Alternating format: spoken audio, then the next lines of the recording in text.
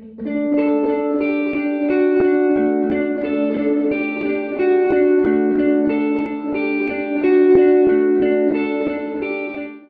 love now to pass over to Esther, who's going to be facilitating our session today. Esther Foreman is the CEO of the Social Change Agency, an organisation which has been supporting mutual aid groups during the pandemic, and she's also part of her local mutual aid group. So absolutely brilliant person to have facilitating our session today. And we've got some really great speakers lined up as well. So over to you, Esther. Thanks, Rhiannon. Hi everyone, I hate doing online conferences. I've got no feedback from anyone that's on the group. So I have no idea how the room is feeling, if you guys are bored, if you've got questions. So everyone, if your camera's off, pop your camera on, give us a wave, let me know you're alive. So say, if you don't want to put your camera on, say hello in the chat. Great, some lovely familiar faces there, it's brilliant. So I hope everyone's doing really well this morning, and thank you so much for giving up a Saturday afternoon to come and listen to us natter on about mutual aid this afternoon. So we're joined today by two wonderful people, Seth from Goose Green and Muran from Oxford Mutual Aid. And we're going to do some discussion, we've got some questions and answers, and then we're going to open it out to you guys to have a long discussion. I'm just going to give you a little oversight as to why we've chosen this topic and why we chose the hard question about mutual aid. Was it ever mutual? And none of us, I think, here I certainly couldn't claim to be historically involved in a mutual aid movement. So I wouldn't be the font of all knowledge about mutual aid and about mutuality. That's not my role, but I can come here and talk to you about the work that we have been doing with mutual aid groups that have sprung up as a kind of community response to COVID. And for my sins, I also started my local one at the beginning a year ago, which seems ridiculous now, and actually supported my group in Willesden Green and the Brent-wide mutual aid kind of network, I suppose. And then eventually, about 6 months ago, we started a solidarity fund in Willesden, across Brent, where I then met the lovely Seth, who runs the Goose Green Solidarity Fund, and we've been working together to try and support other solidarity funds across. So we're kind of growing as a network, we're growing on our efforts. And from a mutual aid perspective, we've had many deep conversations at an organiser's level in my locality about what actually, are we mutual or are we just a volunteer response? Like, what is actually happening? And we've been, there's been some heated, should we say, discussions with people that have come from the mutuality movement and been like, we've not been mutual enough for them. And then at the same time, we've been way too dangerous for the traditional voluntary groups and the council. So like kind of stuck between two polar opposites. Where are we sitting? Are we a mutual movement? Are we not? Does it matter? Where have we come from? Where are we going? And actually, does this debate even I guess, does it even matter? So when Rhiannon said to us, "Oh, do you fancy doing something in our conference?" Like, yeah, this is great, because actually we're all so busy. I'm sure many of you are like as busy as we are. We very rarely get an hour out of our day just to reflect on like the big questions. And it's really nice to have this time with all of you. All this, I don't know how many we've got today, I think about 30, 40 people. And it's a kind of group reflection and thinking time to really probe these questions. And then we can get on with our day and carry on the chat in the Nudge platform afterwards. So my goal isn't to have you listen to me for an hour, that would be very boring. But what I want to do is introduce Seth from Goose Green and Maureen in a second. And they're going to give us an oversight into their mutual aid network, what they've been doing. And I'm going to be posing 3 questions to them, which is, how how far along on the mutuality scale do you think your network is? And that's a question asked without judgment, because we're actually, in a practical sense, we're just getting on with it. So it's more of an intellectual curiosity about where they perceive they are.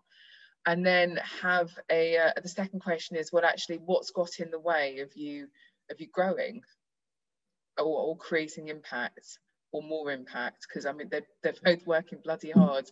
I don't know what they know this. So it's really sort of thinking, well, what's got in the way there? And then some thoughts for the future. If we were doing this in real life, obviously we'd be in a room, you guys were putting your hands up, we could have a way more interactive. So what I'll make sure I'll do is keep the chat going. So if you've got a question or you've got a comment or you want to say something, I've got one eye on the chat box, one eye on you guys. So just make sure that you kind of want to interact. Put something in the chat box and I'll make sure that we can get over to you. So we're going to try and get the kind of the Q&As, we'll get the discussion, the Seth and Maureen to talk through the questions. Then we're going to have and open it up to you guys for a discussion and some reflection. So by that time, I'm sure it would be 2 o'clock. And this is the space to rant. And I think it's totally fine if you've got strong opinions about this to voice them, because I think, we've kind of, this is it. This is the space to do it in. So yeah, bring it on. There's a fire in a disco. Let's make it rage and see what happens. So I'm going to start with Maureen from Oxford Mutual Aid, who they've been doing amazing work. We run the Social Change Nest, and in that we've been supporting 185 groups across the country, a majority of which have been COVID response groups. And Oxford Mutual Aid have consistently been a high-performing group in terms of supporting communities with financial transactions and fundraising. So I'm sure Marie's got a lot to talk about. If you want to start just by saying a bit about who you are and the Mutual Aid group and how it came to be and stuff.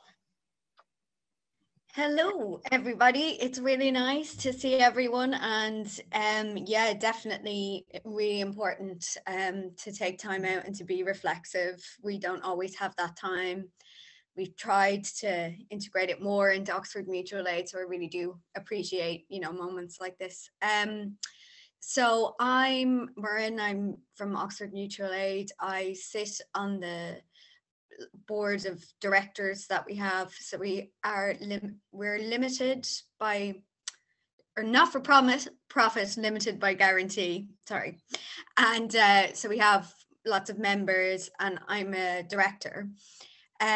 So I have a background in kind of organizing. I did a lot of stuff around the repeal movement in Ireland, and then I've done a lot of trade union activism and kind of local organizing in Ireland. Oxford Mutual Aid started a year ago because I guess a group of people whom I know, they got together and said, oh, let's start something. That I wasn't in that original 5, but I probably started about 2 days later, but I was actually in Ireland at the time. So I wasn't even in the UK, I'm here now.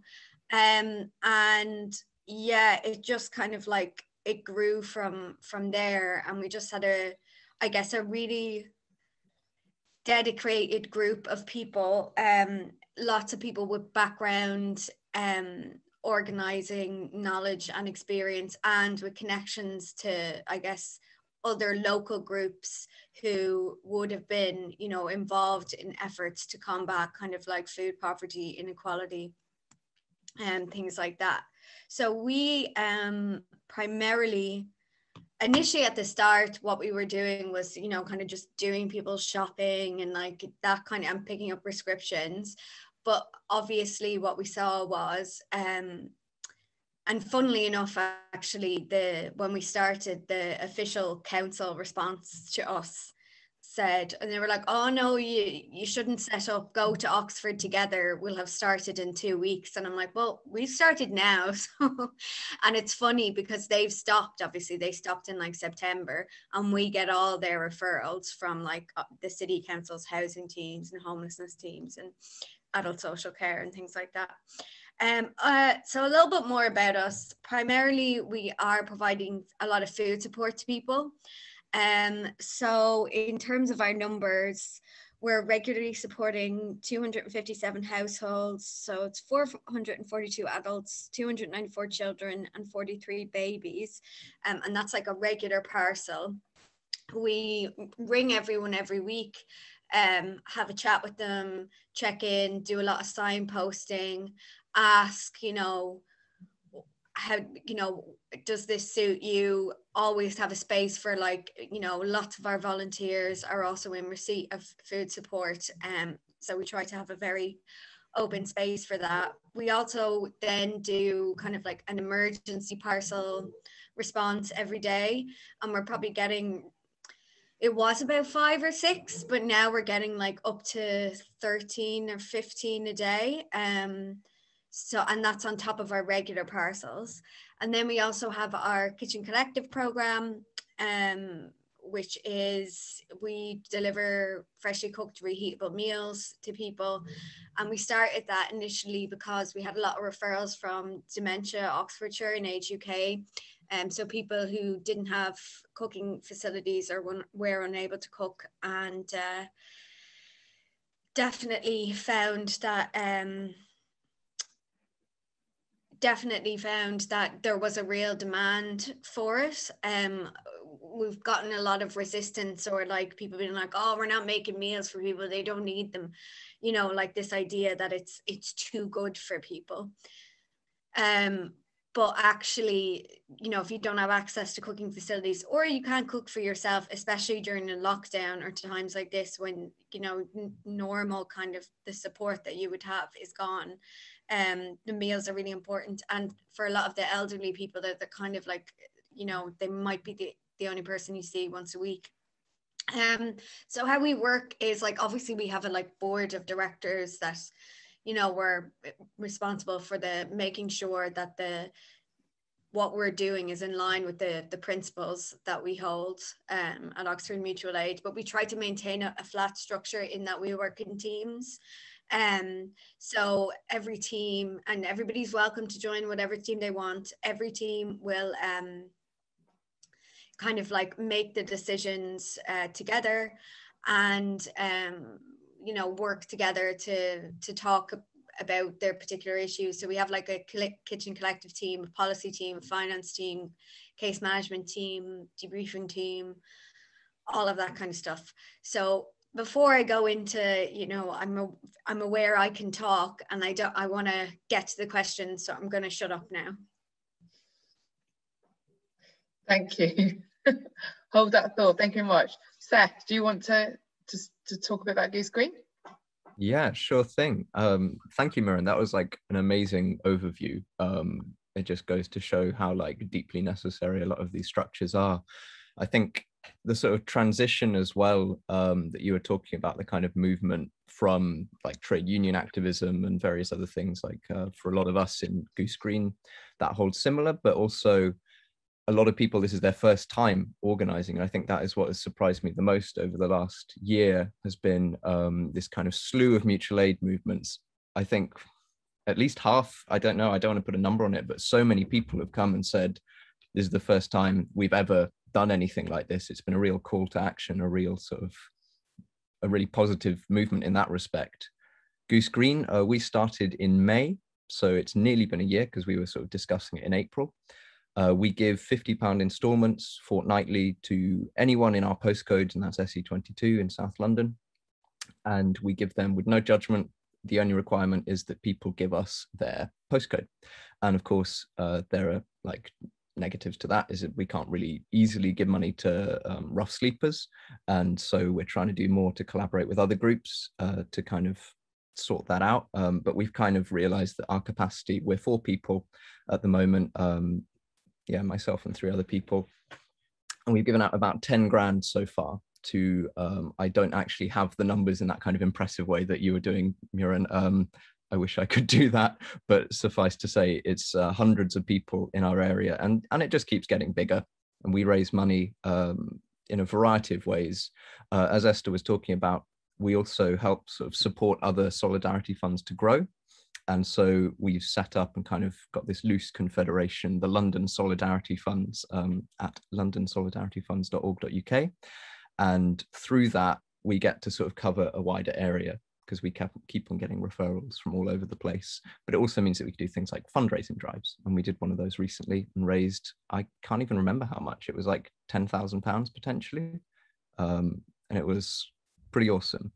But yeah, we come out of our local mutual aid group, and we realized, a few of us realized at the time, that there was lots of like prescription shopping going on and kind of like just regular shopping. But actually, there was a certain degree of agency that we wanted to give to people who maybe didn't necessarily want to like tell us what the money was going to be used for, right? So, you know, some people have, people have a right to privacy, people have a right to dignity. So for us, this was a really important part of like setting up the fund. So we've done this in order to just kind of add another facet. I mean, unfortunately, the local mutual aid group has since kind of dissipated, and there are many reasons for that.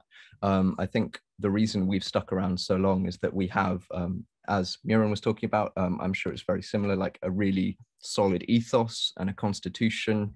We're solidarity, not charity.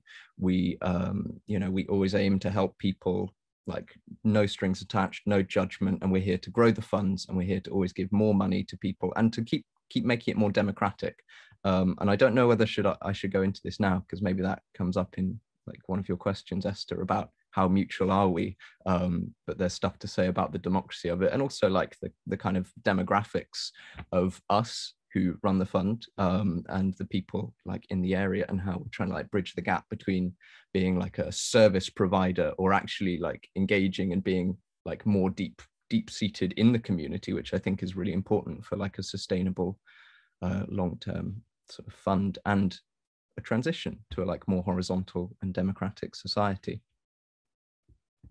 I think that's me. I think I rambled. There we go. No, you didn't ramble, Seth. It was great. Thank you both. Before we get, I think what I might do is actually look at the reflection about how mutual we are at the end, and get everyone's opinion on it. But I'm wondering, you know, from your perspectives, what do you think has got in the way of you guys operating in the past year and going forward? What's been the big kind of obstacles? I don't know, Seth, do you want to go first? Yeah, sure thing. I mean, I'm going to use that incredible leftist buzzword, capacity. It's the fact that we, yeah, exactly. We are four people, and four people who work at the same time. And so initially, I mean, what I really love about this sort of kind of liminal moment of kind of moving towards different forms and structures for society is that it gives you space to dream, and dream big and be utopian. I mean, I come from the sort of anarchist scene, so I have sort of big utopian visions, but then you get stuck with kind of the realization that you're just four people dealing with, I mean, we cover 12,000 people in SE22, like it's a highly dense, a densely populated area. So we don't have the capacity, like the actual physical ability to cover all of those people. Like if we were to do cash drops for everyone, that would be impossible. And we want to run workshops, and we want to be reaching out, and we have, you know, all the admin to be doing. So we've kind of settled on this idea that we're just going to be reaching out to people and forging links with other groups. And I think for us, that's really important. We recognize maybe the limitations of our group. I mean, one of the big shifts was when everyone started going back to work fully. When people were on furlough, amazing. It's like what you do with time. If people have time, they do amazing things. We are in a time squeezed society, and it's deliberately so. Like most people will tell you, they are always out of time. And so I think that is a big thing for us. Thank you. Maureen? Yeah, definitely agree with Seth. It's like capacity is a huge one. I mean, we have a huge number of volunteers, you know, and we kind of like work online on our online platform, and then we also have lots of volunteers that work at the hall. So, and I'm constantly thinking about, you know, when lockdown changes, what does that mean for what we're doing? But in terms of like I guess, things that have made it difficult to do what we're doing. Just, you know, many things. But I think the thing that is lately, what I'm really tired of is like going to meetings with the city council or other people who would be involved in food support or kind of like engaging with food poverty, and their obsession with having because we're talking about the food action plan for the city addressing food poverty, and their obsession with like saying, oh, but people will abuse the system, right? And I, you know, every meeting at that, and I'm like, why are we talking about this again? The other day I was at a meeting and, you know, it was all the big wigs, and it bloody came up again. And I was like, oh, for God's sake. And I said, listen, you know, how big a problem do you think this is? Like, tell me. And then she was like, oh, it's not that big a problem. And I was like, so why are you designing, you know, like a system that's based on something that's you don't even think is a problem, really? So that's just having those, it's a waste of time, like the erection of arbitrary barriers for people to access support, this kind of like judgment that others, you know, say like, oh, who's deserving, who's not. And like, you know, the research says the quickest and easiest way to lift people out of food poverty is to give them money. And like, you know, I've had this discussion over and over again with people, and it's just like, it's like talking to a brick wall. You can't, and I find that exhausting, really, because I'm like, why create a barrier when it's unnecessary? Because like the food we're dealing in is food surplus, and do you know what I mean? It's going to go to waste. So that's a big one at the moment, which I find frustrating because it's a waste of time and energy. And then, you know, what has been difficult, I guess, like the council kind of just like stopping all support on September 11th, and then like putting a huge amount of kind of pressure on us. We get a lot of referrals. We've had to make sure that like,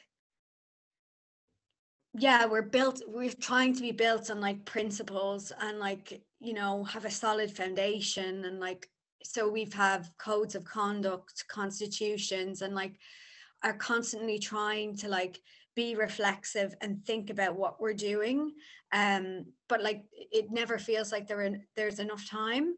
But we have a really great debriefing team, and a lot of people who are volunteers or like other people will use it, and we kind of try to feed that back into changing some of the things we're doing, or the structures that we use, because it is important to do that. It does slow you down, which can be frustrating when you're trying to get things done quickly, but I think it's so important to do that, because you can, and I've caught myself doing it, right? Because I say like, oh, I don't want a hierarchical thing, I don't want this, or I think this way. And then just to get stuff done, you're like, oh, A, B, C. And then you're like, oh, hold on a second, what am I doing? So, and I think that because we work in teams, it's a very team-based thing. We don't make, it's like nobody has the final hammer blow or whatever. We have votes and general meetings, and like we have a lot of participation at general meetings.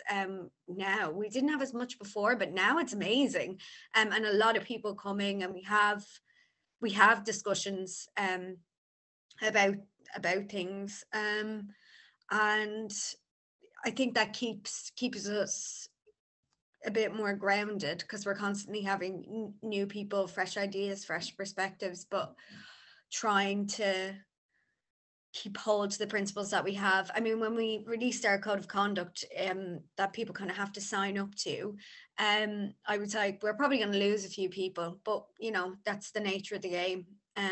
But we didn't actually lose that people, and we've brought, I think, some people along with us. I've turned at least one person red that I know of. So that's I'm going to stop talking. Thank you.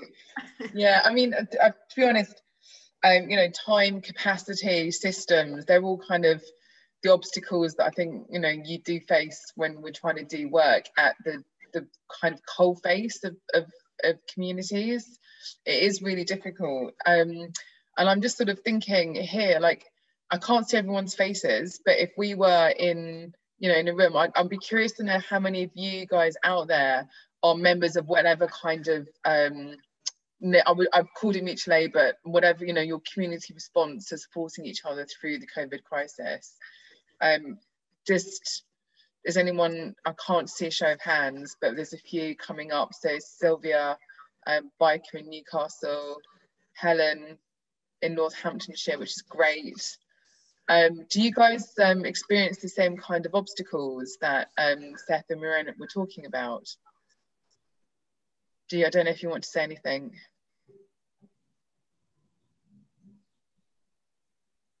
Helen, go I can. I mean, yeah, liaison with the council has been a bit problematic with us.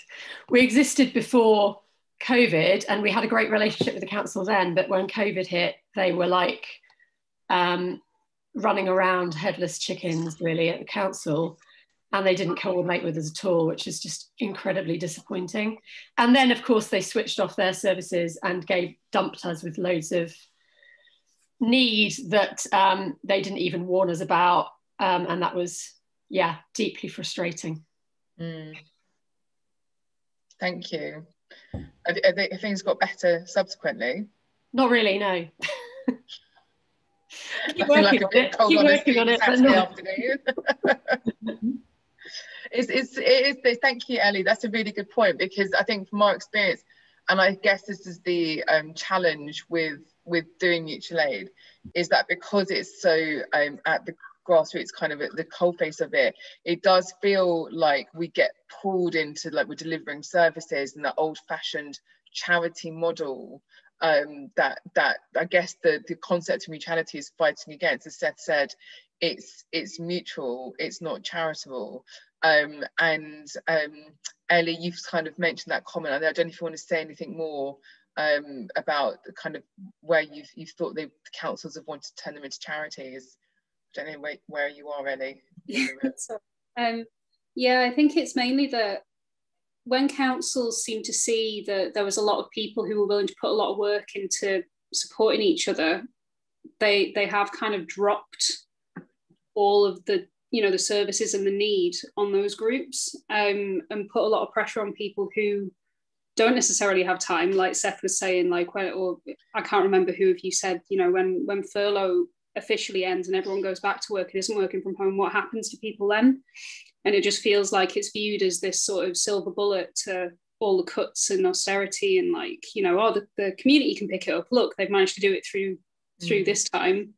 But yeah, it feels really short-sighted and quite, it feels like it's taking advantage to some extent of the work that people are willing to put in to support our communities, when it should be the state that's putting time in and money into. So yeah. That's really interesting. I don't know how people feel that sits next to, alongside the concept of mutuality, that we are people helping people and people helping each other. Any thoughts on that? Maureen? Yeah, so I have spent some time kind of like thinking about this, and I'm not an expert either. There is a woman, Chelsea, she's African American, and she's in our group, and she is more of a, like, she has a lot of knowledge on kind of like the history of mutual aid, and I've engaged with like Dean Spade's books and works and his papers and stuff, and I don't have an answer, but what I keep coming back to in my head is like something being mutual, like, you know, like equal participation in something doesn't always equal equitable outcomes when you come from a position of marginalization or when you're in poverty. So people won't have the capacity to participate in the same way. And like, we're very much grounded in the idea that it is solidarity, not charity. We actively chose not to be a charity. We make political statements. We will continue to do so. We work heavily, not heavily, closely with kind of like ACORN, the Renters Union, and other kind of like groups that we see that are tackling issues of inequality around us. And I don't have the answers, but I think it's so important to like keep coming back to it and keep, you know, taking time to think about it as a group. So like Dean Spade, like he wrote a paper on well, obviously his book is great, but he wrote a paper on the Law Centre and like their kind of setup.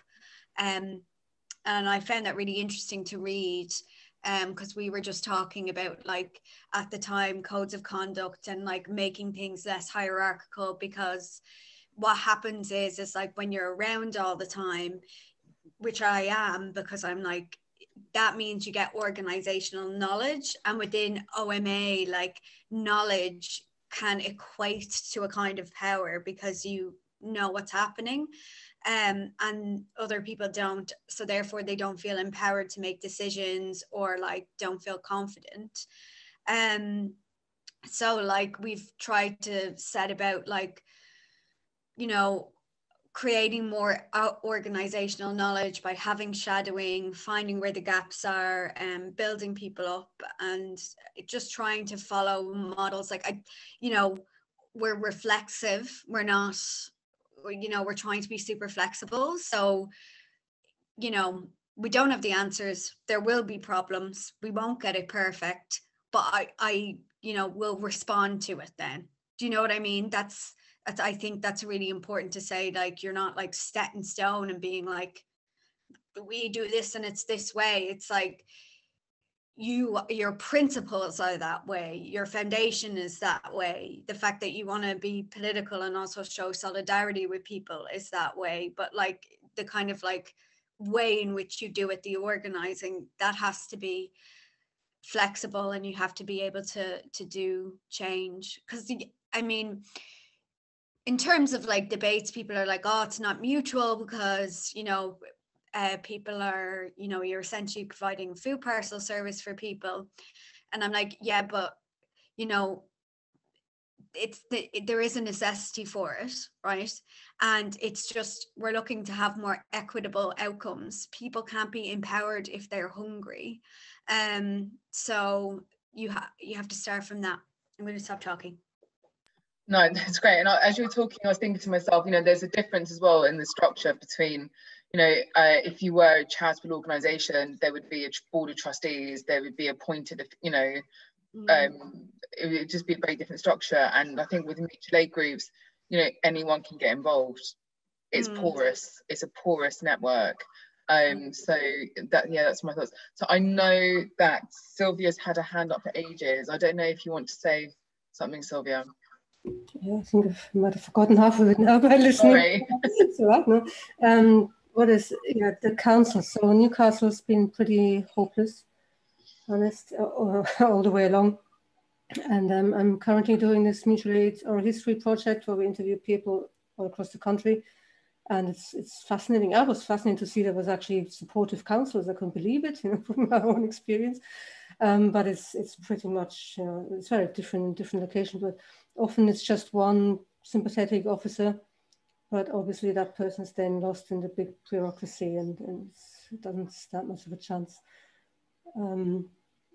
Yeah, so I want to say again, if anybody could help us with the interviews, that would be brilliant. It would be really interesting to speak to you. Just let me know. And the mutual stuff. So in Newcastle, we always mention when we hand out food parcels or whatever, what we're doing. And for many people, it's an eye opener, and they do get involved. They do offer stuff, and if they don't have, you know, they say, oh, you would like clothes or, you know, anything. Just they are interested and keen on giving something back. And volunteers are getting involved and taking on coordinating positions and stuff. So there's been a study in Kingston that argues that most people who actually run these groups and become coordinators to have a lot of social capital and so on. Yes, we find that, but because of the flat structure and so on, actually many people who've never done anything like it before grow into those coordinating roles and take on positions and learn, and it's just a brilliant experience. You know, we exchange knowledge and help each other out all the time. Emma's claiming that as her research. Emma, is that your research? Well, yeah, but I would never use the term social capital because I absolutely hate that term. But yeah, I am doing research around mutual aid groups as well. And I think just to echo what you said, Sylvia, yeah, the relationship with the council is really one of the most critical ones. You get some really awful examples of bad behavior, like, bad mouthing mutual aid groups, but then like really dreadful stuff. But some of it is quite positive as well. Yeah, there is. I think we've definitely found a real mixture, and a lot of it is the attitude towards risk, and I think that that's happened. The kind of the approach to risk we've seen across both the charity sector and the sort of local authorities and councils, and where there is a very low risk appetite, they've been very suspicious of the groups, and where there's a very high tolerance and being prepared to like experiment in spaces and do what's right, and without knowing the outcome, this tends to be a better relationship. So yeah, is there anywhere that we can see your research, Sylvia or Emma? Is it going to be published or? Yeah, absolutely. There's another event which is happening on April the 1st, which I'll put the link in the chat, which might be great. Yeah, so on that note, guys, just to go back to our speaker, Seth Moyne, without judgment, because this is an intellectual kind of, I guess, curiosity, how far or near to the concept of mutuality do you think your mutual aid groups are running, with like 10 being super mutual, like, you know, you don't get out of bed until everyone's decided that it's happened, to, I know that's not the correct definition of mutuality, but you understand the spirit, and then one being actually not mutual at all, but quite close to the charity model. Bearing in mind that it's, you know, these things are works in progress. Which one of us should field that first? Do you want to go first, Seth? Shall I? Because started, I was fastest to quick draw on the mute button in the West. Can I be that really annoying person who doesn't actually answer the question in the way that you maybe want us to answer it? Because I think I'd be quite frightened of numbers in a way. But I would like to pick up on maybe, I mean, I think what has been talked about before in terms of Muireann, about like empowerment, like what you were talking about, how you give people agency. And I think this is like, for us, a key part of what it means to be like a solidarity fund, rather than, like you were saying, any other form of like charitable organization, is that it's kind of recognizing that there is a structure in place which prevents people from actually being fully, I mean, I'm going to just say it in kind of like a humanistic way, being fully human, which is that they are deprived of resources. They're deprived, like historically, through like mechanisms of colonialism, through mechanisms of wealth. And like, I mean, we're talking about, so Goose Green is the last bit of like common land in East Dulwich. It was saved from the enclosures in the 1600s, which is, I'm going to shout out to Dan here. He found that out for me. I wish I'd known that earlier, because I'm all about the history of enclosure. But it is about recognizing that there are so many barriers that stop people from being empowered, and that stop people from, you know, as Sylvia was saying, like the majority of people who are the admins of the Goose Green Solidarity Fund are primarily middle class and primarily white.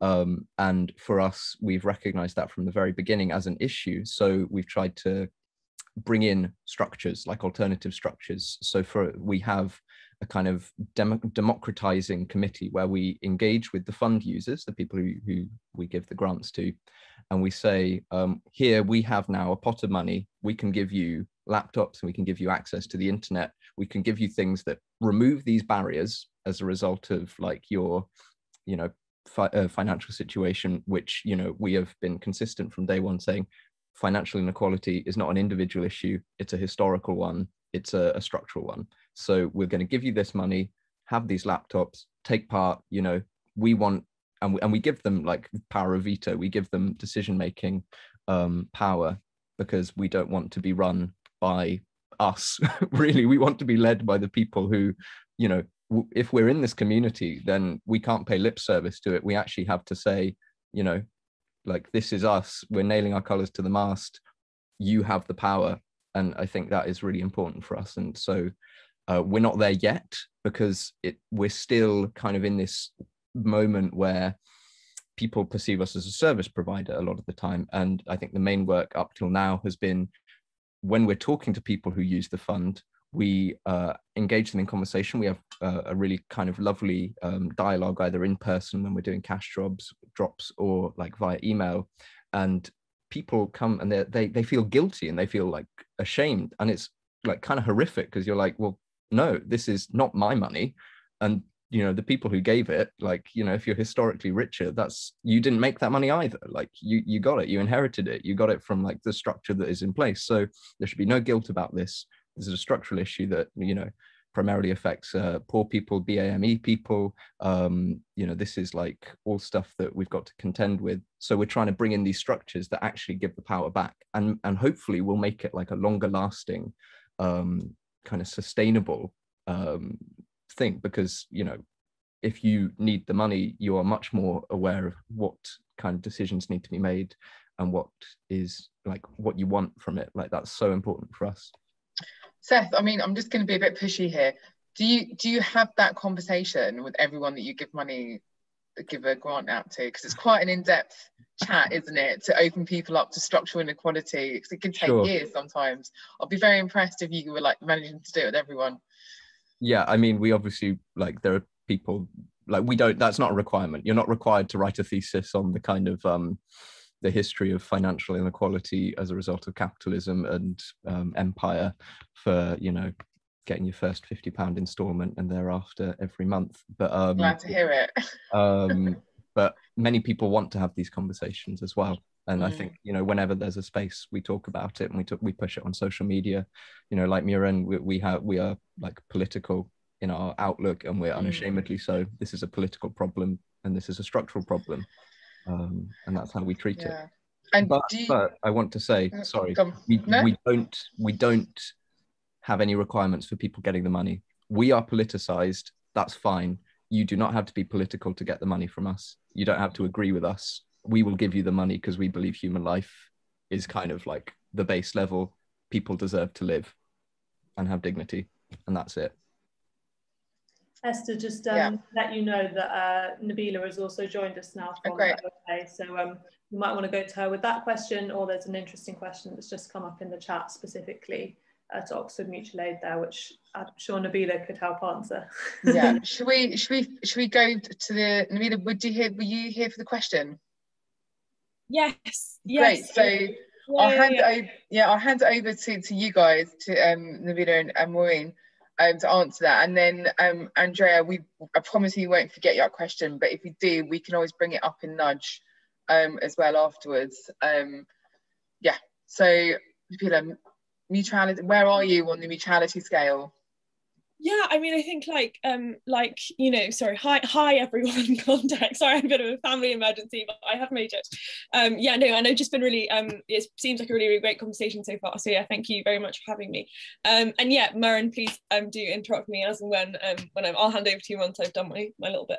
But yeah, no, I think very much you know, as Seth said, I think it's a lot to do with kind of balancing and understanding of the fact that like lots of the structures that are in place, there are lots of structural reasons why it can be difficult to be involved in like mutual aid. For example, like lots of the work we do requires you to have a computer, so like that as an example like is a really, really difficult barrier. And like something really small, like we do trainings online, things like that are like obviously structural difficulties that we would really love, and I think it's for sure like something that is really important to us as an organisation to kind of tackle as best we can, because I think it's an important part of being a mutual aid organisation is actually being like like upholding those principles, and that requires us to go, no, it's important, it's on us, the onus is on us to make the effort, and like on the organisation to make the effort to make sure that everyone can participate in it. Like the mutual aid being inaccessible doesn't make any sense. So and for whatever reasons, for kind of like as you mentioned, because of all of the structures that have made it that way over the last however many years. So yeah, I mean, I think that it's difficult. I mean, I definitely think that it's like a journey that we're like on as an organisation, not to sound too pretentious. I realised that sounded pretentious as it came out of my mouth, so apologies. I don't like to talk about the journey that anyone's on as with it. But yeah, I definitely think it's something that we're working on, and I think that being political is a huge part of like doing that effectively, and like advocating for change like more widely can also like affect how you work as an organisation as well. But yeah, I mean, like for sure, we have we've always like and tried to always encourage people that are like receiving support, quote unquote, to like also participate, and like for our like volunteers to also receive support, and like, it to work in a way in which it isn't like, oh, if you are volunteering at the hall, you don't then like pick up your back box of veg for the week, like you should do that, and that's what mutual aid is.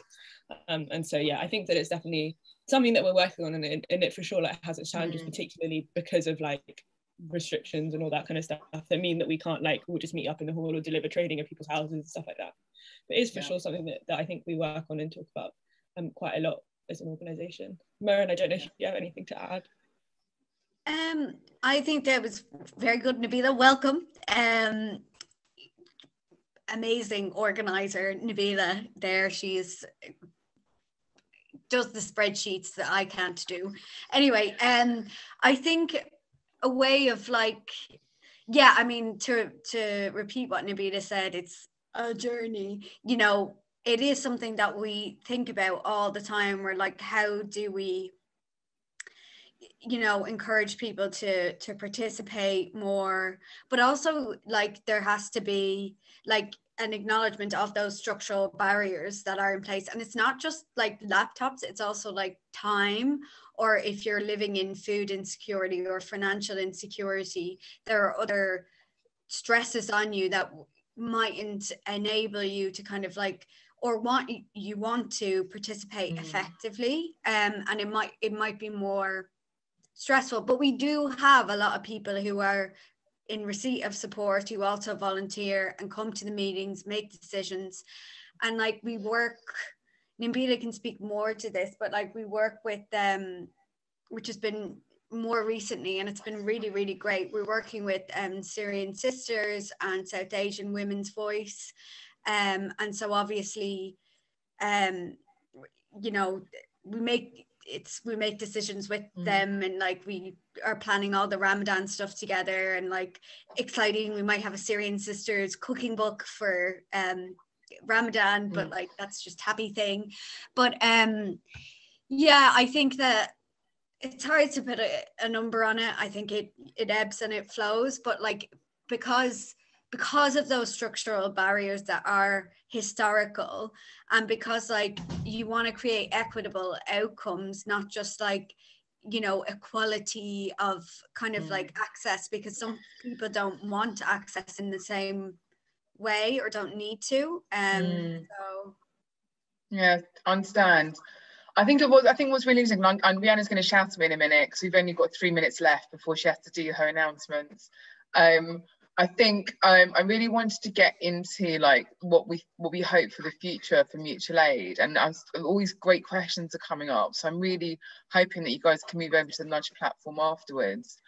I think there's a question that is outstanding for me, which is that you know, we're both talking about mutuality, and actually that it is being involved in it is politicized. It is a political movement, you know, and actually my experience in my mutual aid is that it isn't. And actually we've been very quiet about it, and actually been getting on with the hard work of making sure people have enough to eat, and, you know, can pay for their heating and can give back and not fall off the cliff. And we haven't really had the time, because going back to the commodities that we're working with, no one's got any bloody time to do anything else. We're just sort of squishing it in between all the other work that we're doing. What, you know, can we have a future where mutual aid is not politicized, or is it only ever going to end up either evolving into charity structure, not politicized, or becoming politicised if it is genuine mutual aid? Oh, you've got 2 minutes to answer that. You've got a minute each, guys, a minute each. Maureen, do you want to go? Minute, and I'm going to cut you off. Go. I think it has to be politicised, importantly for the future, because we've learned so much in the last year. Not every mutual aid group is going to want to be politicised, and that's fine. We recognise that, but it's super, super important to us because of the experience that we had. And it's, you know, people are telling us stuff every day, and, you know, you have a responsibility to then advocate for that change. And I think that hopefully now that we're all more connected, we can connect with each other and actually see it as an opportunity to have a nationwide, you know, we have a platform, we did the response to COVID-19, you listen to us, I don't know, the future, but yeah, I think we have to have some sort of like political voice, because it is a political project. I just can't see how you can depoliticize something when it's like based on structural inequalities. All right, stop. Thank you, Seth. Go. Yeah, I parrot all of that.